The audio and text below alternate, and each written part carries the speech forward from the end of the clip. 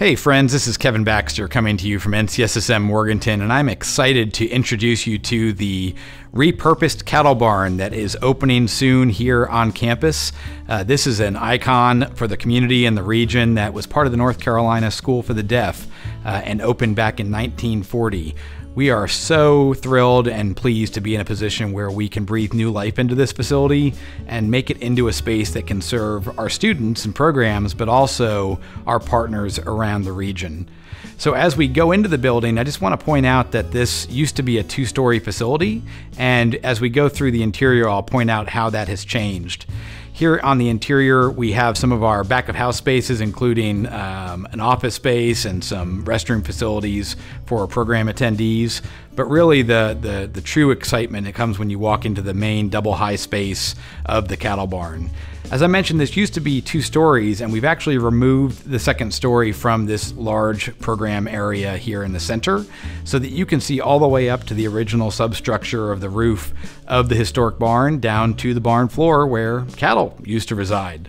And we have bumped out the facility to the east where the brick wall is no longer standing, and that allows us to maximize the square footage to serve the most variety of programs for our campus and beyond.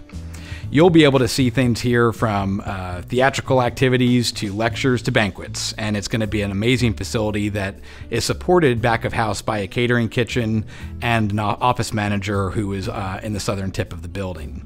On the eastern side of the building, we have a terrace, and it's going to be the location of our brand new donor wall, which is going to celebrate the incredible folks who have stepped forward to activate this space and so many others across our campus with a leadership gift in support of NCSSM Morganton. You'll also see that beyond this pre-function area, that on the furthest eastern part, there is a outdoor terrace. And that's going to be a location where program attendees and students alike will be able to step outside, enjoy some fresh air, and when we don't have events occurring, it can be used as a location for students and others to gather and engage with one another, or to get some personal time and look out to the tranquil spaces to the east at the School for the Deaf, Western Piedmont Community College, and beyond. So on the interior of the barn, as we look to the large space again where the programs occur, we have the original second floor still in place on the north and south ends of the facility. We're repurposing that space to create tiered seating on the mezzanine level, and that will allow for us to expand capacity and grow up to 450 or so program attendees for certain types of events. That's going to be the only fixed seating in the entire facility, and everything else will be designed to be flexible.